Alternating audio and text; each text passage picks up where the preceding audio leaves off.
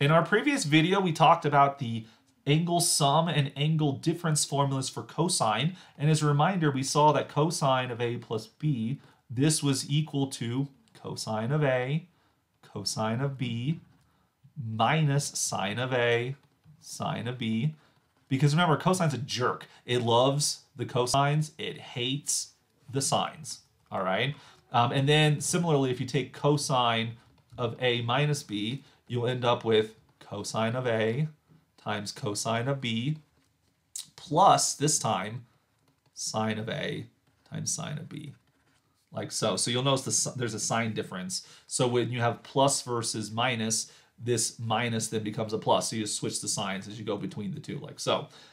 All right, using this, we can actually prove the sum and difference angle formulas for sine. And this actually is a consequence of the co-function theorem, which, remember, the co-function theorem tells us that sine of any angle theta is just equal to, of course, cosine of pi halves minus theta. You can always switch to the complementary function. We're going to use that in this conversation right now. So consider the following equation. We're going to prove this trigonometric identity. Sine of A plus B is equal to sine of A cosine of B plus cosine of A sine of B. So let's take a look at that. So proving this trigonometric identity, let's start with the left-hand side. Sine of A plus B.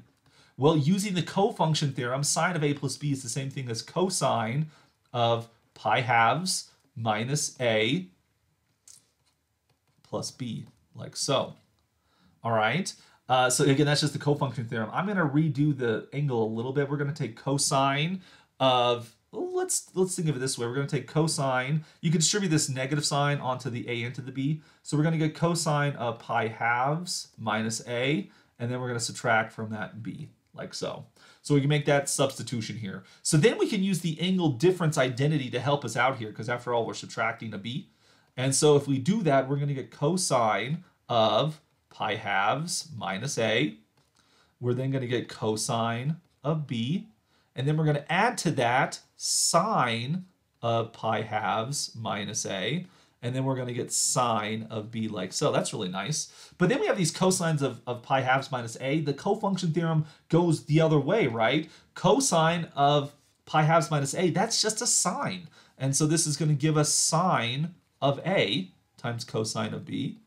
And then this next one, sine of pi halves minus A. By the co-function theorem, that's just a cosine. And so we end up with cosine of A times sine of B, thus proving the identity that we wanted, because after all, this is now the right-hand side that we're looking for. So we get that sine of A plus B is equal to sine of A cosine of B plus cosine of A sine of B. So I told you the way to remember the cosine identity was that cosine was jerk, right? How dare you, cosine? Because cosine prefers other cosines and doesn't like other sines. Well, it turns out that sine is much, much, much nicer, right? Sine is willing to live with everyone, kumbaya type of thing. Because notice what happens with sine of A plus B. You get a sine of A cosine of B plus a cosine of A sine of B, right? So the cosines and the sines, they're living together in this utopian harmony.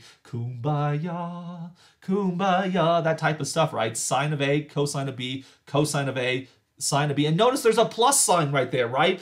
So even though the sines and cosines are living together, right, there's no one faction that's preferred over the other.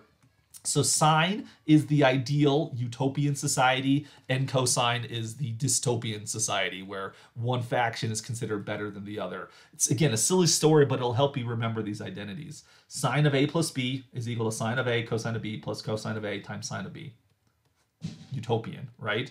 What about the angle difference? Well, it turns out that when you went from this angle sum with cosine to the angle difference, you just switched all the signs. We're going to do the same thing for sine here. So notice you have sine of A plus B, and in which case there's going to be a plus sine A cosine B and cosine A sine B. When you switch to the difference right here, you're just going to switch this sign as well. So as you switch from a positive to a negative, you're going to switch from a positive to negative. And this is a very simple trigonometric identity to see as well. Take the left-hand side, which is equal to sine of a minus b. We're going to do the same trick that we did with cosine here. We're going to treat this as sine of a plus negative b. So every difference can be thought of as a sum, in which case then you're going to get sine of a cosine of negative b plus cosine of a times sine of negative b. We now use the symmetry identities.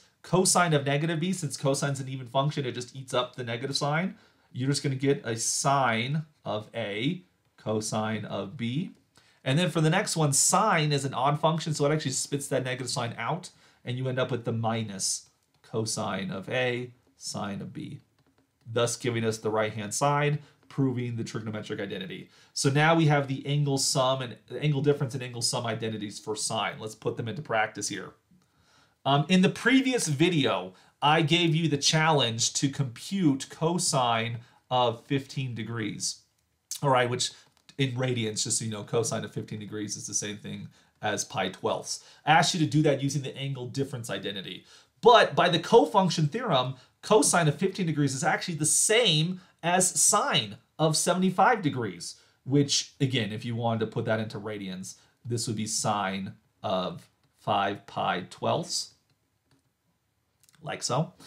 So we could use the angle sum identity to compute the sine of 75 degrees for sine, or we could use the angle difference identity for cosine to do cosine of 15 degrees. So check your answer with what hopefully you did with what we're going to do right now. So sine of 75 degrees, I can treat this as an angle sum because 75 degrees is the same thing as 45 degrees plus 30 degrees, like so. And using the angle sum identity we had previously, this will be sine of 45 degrees times cosine of 30 degrees. Then we're going to get cosine of 45 degrees times sine of 30 degrees. Notice that as I wrote this out, I went in the same order that I had here, 45 and 30, right? So just keep the same order of the angles, and you're going to toggle between sine and cosine. So here was a sine, there's a cosine. Here's a cosine, there's a sine. And make sure each product has both a sine and a cosine. You're going to be just fine there. All right, now sine of 45 degrees is root 2 over 2. Cosine of 30 degrees is root 3 over 2. Cosine of 45 degrees is also root 2 over 2. And sine of 30 degrees is 1/2. So this will look like the square root of 6 over 4 plus the square root of 2 over 4. Put that together, we get the square root of 6 plus the square root of 2 over 4. So this is sine of 75 degrees. This is also cosine of 15 degrees. Let me summarize what we've now observed so far. So we now have discovered that sine of 15 degrees, which is the same thing as cosine of 75 degrees. We got that to be the square root of 6 minus the square root of 2 over 4. We found that out in the previous video. And then we now also have that sine of 75 degrees is equal to cosine of 15 degrees, which is equal to the square root of 6 plus the square root of 2 over 4, which you'll notice that, of course, by putting a positive here, this is bigger than the other one, which is not surprising. Sine of 75 should be bigger than sine of 15. Sine of 15 should be close to 0. Sine of 75 should be close to 1. Cosine, of course, does the exact opposite there.